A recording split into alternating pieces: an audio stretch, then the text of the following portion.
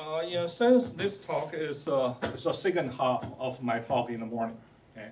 After I said that, you will not be surprised if now I tell you the conclusion of this talk is I don't think probability theory provide a proper theoretical foundation for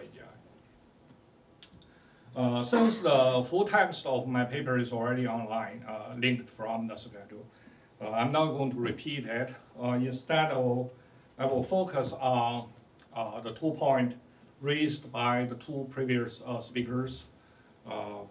For Marcus' talk, I'm going to explain why my system is not an approximation of his model. For Ben, I'm going to explain why I think consistency cannot be assumed, even approximately. So first, for AXI and Mars, actually there are a lot of things we agree with each other, which I want to quickly summarize. Okay. I think the most important thing is both me and Marcus try to find a unified theory of intelligence and also see intelligence not as defined by concrete human brain structure or behavior, but instead by some kind of principle of rationality or optimization, which actually is not a belief shared by most of the AGI researchers. So I fully agree with what Marx just said about the need for unified theory and elegant formal model. Okay. And also a bunch of other things. Beliefs are uncertain, and we prefer simple models over complicated ones, and so on. The disagreement, I think, one way to summarize it is to use one sentence if we have to use one sentence. The right one is Marcus' sentence, so that he's looking for optimum solution or action based on the simplest world model consistent with a history of the system. On the other hand, my approach or goal of research is to looking for optimum solution based on available knowledge and resource. Okay. So you see there are very different assumptions about what's the restriction under which optimization are carried out. And this actually, there are a whole bunch of implications. Actually, if you compare it in detail, we actually assume very different environment for the system. We assume different experience the system get. We assume different models for the degree of beliefs.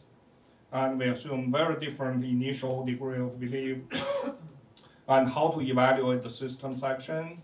And we assume very different resource supply situation within the system. Clearly, to actually fully explain those differences, it takes a much longer time than what I can do here. So instead of talking about all of them, I will concentrate on 2 points. One is Occam's razor, which is a cornerstone of the AXI model and the related work. Okay. I actually also agree with it in a certain version. You see, we need to be very careful about this thing. Okay. At least to me, there's 3 different interpretations of what we call Occam's razor. Okay. The original version is just simply simple hypotheses are preferred, which I agree. No problem about that. The second version, which I believe is the version accepted by Solomonov and Marcus and many other people, is actually say that simple hypotheses are preferred since or because they are more likely to be correct. To me, that's a different hypothesis. Okay? And my taken is simple hypotheses are preferred since the system has insufficient resource. That's also a very different reading of the same thing. That is why you want something to be simple. So to me, I don't really say that Marcus' hypothesis is wrong. I just say it's a hypothesis. You need to justify it. It's not self-evident. And also, I don't think we can say it's the original form of Occam's reason. And also in the paper, I argue that in certain situations, you cannot assume simple things are more likely to be correct. For AGI in general, I'm not making that assumption. Okay?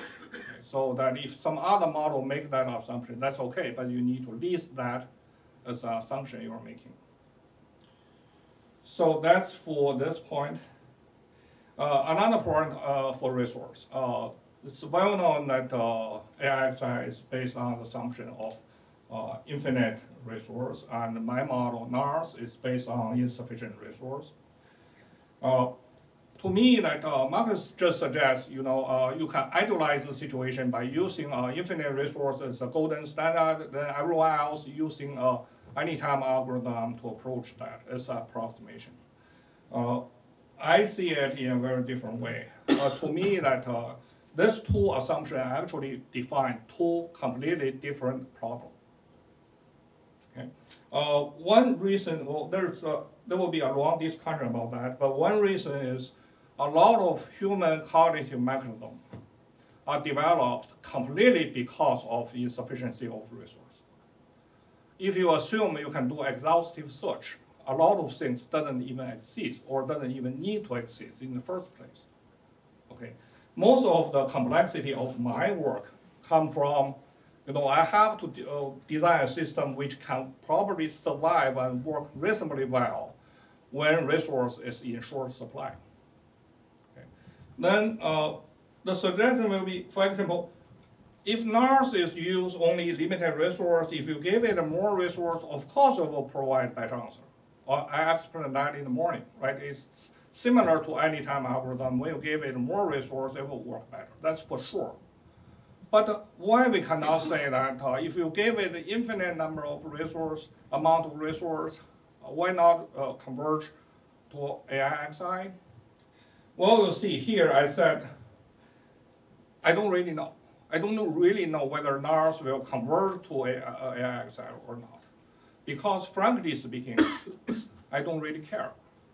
Why? Because to me, to be able to work with insufficient resource is a defining property for a system to be intelligent.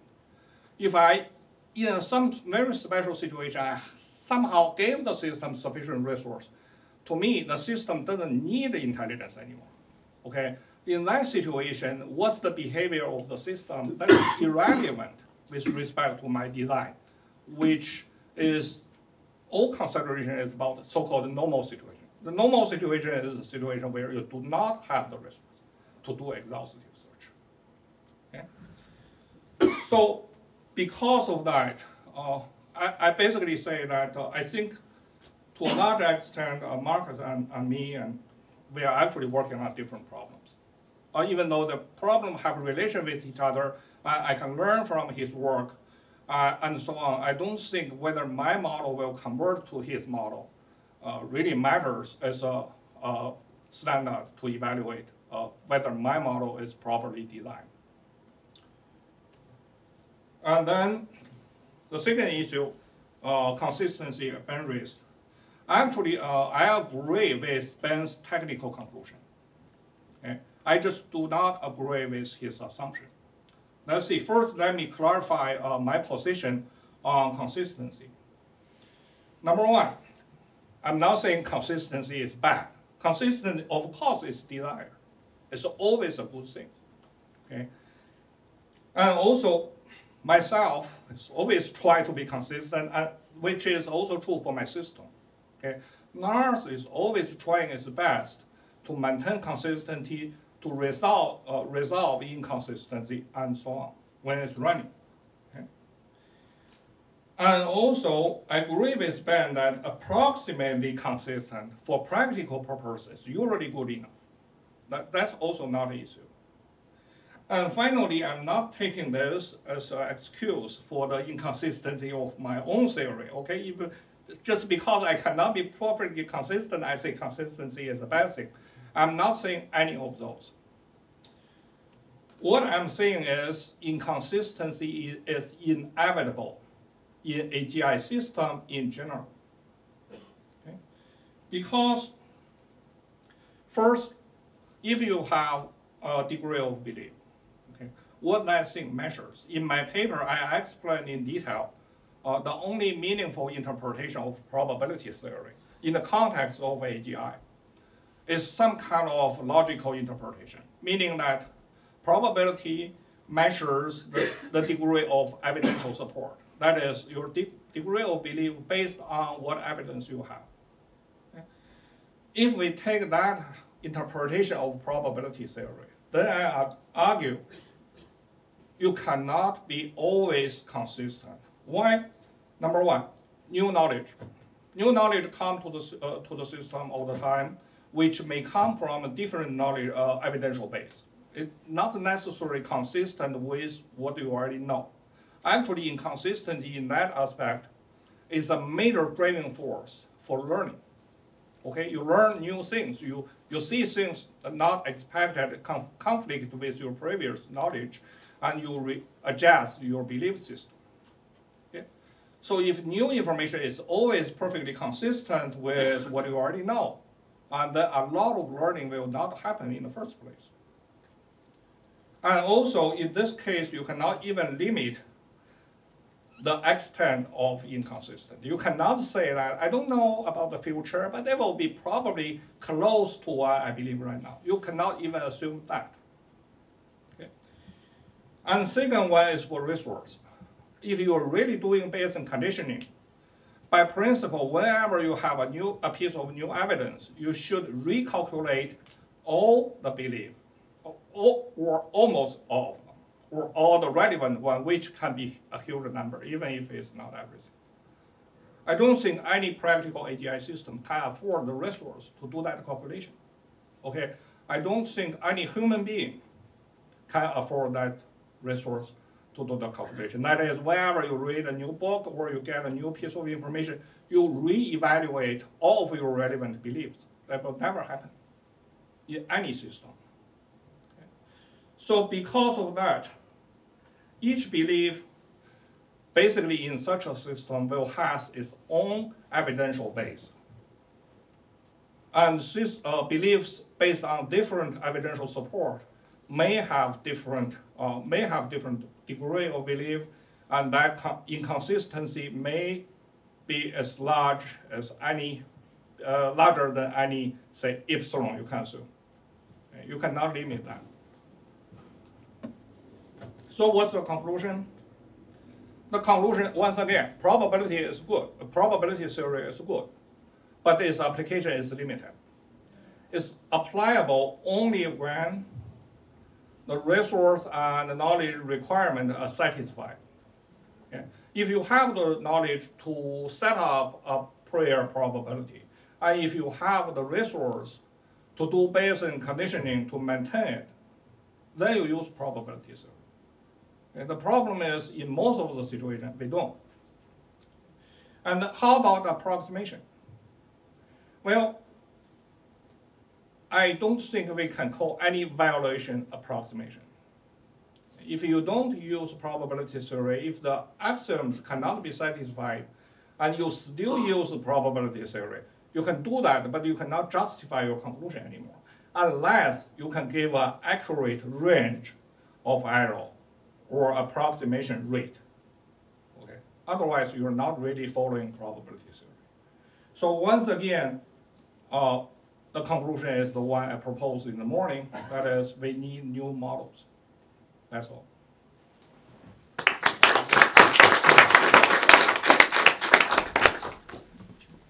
Before I ask all the speakers to come here, are there any technical questions for Pei?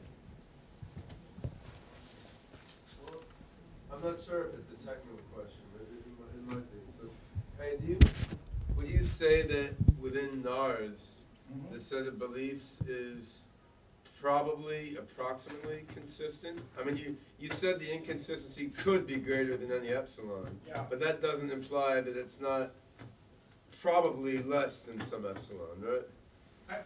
I don't know, and the system doesn't know. It cannot be guaranteed. That's what I'm saying. It just, if you calculate the same degree of belief for the same statement, according to different two paths of reasoning, if you're using different evidence, the conclusion may be the exact opposite of each other. It may be, but if you analyze an existing NARS system in real life, doing a real thing over time, and kept a record of all its beliefs. I can clearly give you a concrete example where the conclusion, one say yes, the other one say no, 0. Yeah, that's very easy to That doesn't address the question of whether a real NARS system in real life would be probably approximately consistent. Whether most of the time it will be close to this simple example. Assume you're in a certain situation where your environment is manipulated by someone else. For a certain statement, they first give you biased evidence which all support a certain conclusion. Then they switch to completely negative evidence which are all against the same conclusion. Then you are going to run into an inconsistency, which can be very big. Yes, but that's a weird situation. That doesn't answer the question about ordinary life. That's actually not a rare situation. Many people. Not in China. Well, just think about this. When you grow up in a certain culture, you move into a very different culture. You are at a certain point. Very often you see this kind of strong confliction about what you see now and what you believe before. I don't think you can say, okay, the difference cannot be more than 0.5. Anything like that. Probably approximately correct isn't about the difference cannot be more than 0.5. It's most of the time it's almost consistent. It doesn't rule out occasionally having wild inconsistency. Well, you need to be accurate. Then what do you mean by most of the time and approximately and so on? I see the intuition. I know that if the inconsistency is too big, the system will go crazy. Okay, it will be crashed down. I fully agree, and that's actually probably the reason of some people go crazy. It's just you cannot, in logic, assume that kind of thing will never happen to your system by design. You cannot assume. No, I don't think you can. That's why I posed the question empirically for an actual NARS system in real life. Well, if you studied the consistency of its beliefs as it went about its ordinary life. Not for our ordinary life, can you assume that we never run into that situation where a new information completely challenge our belief system? Can we assume that will never happen? No, but I think that for most people who are not crazy, their beliefs about most things they encounter in life are probably approximately consistent. Oh, yeah. I think that may be true. Yeah. But I don't think we can design AGI system based on that assumption. But even if people obey that, you don't think you could design an AI system based on that? Well, if we obey that, that basically means we are lucky so far. Well, I agree that the architecture could become wild, like OpenCog could become wildly inconsistent if you put it in the wrong environment or tried to drive it insane. Yeah. But I don't think it would become wildly inconsistent in the appropriate ways of raising it. And probably, yeah, I see it as a reality. But now the problem is, can you design your inference rules according to the assumption that it's dealing with a belief distribution which is approximately consistent? Can you assume that? I don't think how you can justify that. Design it so that it would work well in the case where its life experience will let it be probably approximately consistent. And I didn't try to design it to work well in a completely insane situation. Well, I think I don't have more to add. Okay. Yeah, you have another question? Technical question. Just, am I right that you told more or less that harmonic induction is wrong? What is wrong? Harmonic induction. No, I don't think it's wrong. Yeah, okay. It just I just say it's limited to a certain situation. Oh yeah, that reminded me. I had another technical. Is it technical as the last one, or more technical? Actually. Because my question is, there are theorems that you probably know in statistics which show that if you have a bunch of models induced from some data, then the more compact models are less likely to be overfit to the training data to extrapolate to the testing data, right? So if you take like 1 million data items and induce a pattern from half of them, and there are many, many patterns at work, the smaller ones are more likely to actually hold in the other half of the data. So yes, that seems like an actual foundation for Occam's razor to me. But most of those kind of proofs are based on the assumption that those data follow a certain, maybe unknown probability distribution. If you cannot assume that, I don't think you can prove anything. You can. You don't need to make a distributional assumption for that. Show me the proof. Okay. I mean, that's all non-parametric.